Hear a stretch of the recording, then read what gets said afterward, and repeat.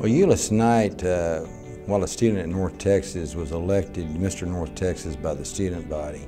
After he left North Texas, he is a person that I understand was most responsible for forming the Alumni Association. He exemplified both as a student and in the real life the spirit of the university.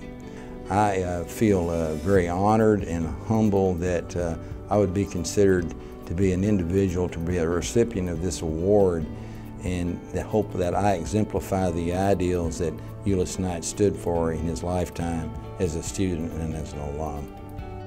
I've said often that my family is the foundation, but North Texas was the cornerstone of sending me well on my way to a successful life as a businessman and as an attorney. I was a pretty raw kid from the country when I went to the University of North Texas, and it allowed me to grow as an individual and at the same time receive an education in an environment that was not intimidating.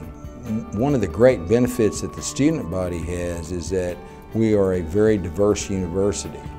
I'm quite proud of the fact that after Brown versus Board of Education was decided in 1954, that the University of North Texas was the first school in the state of Texas to integrate. We have been a leader in the state with diversity and throughout the nation. I think, therefore, preparing our graduates to integrate into society on a level and be ready to face the real world. I would just urge alums in the spirit of Ulys Knight to get re-involved, because it's a wonderful journey. I mean, I think for me personally, after filling a lifetime of litigation and banking and Wall Street, the energy business, it's an unbelievable opportunity for me to be able to continue to give back to a place that molded me.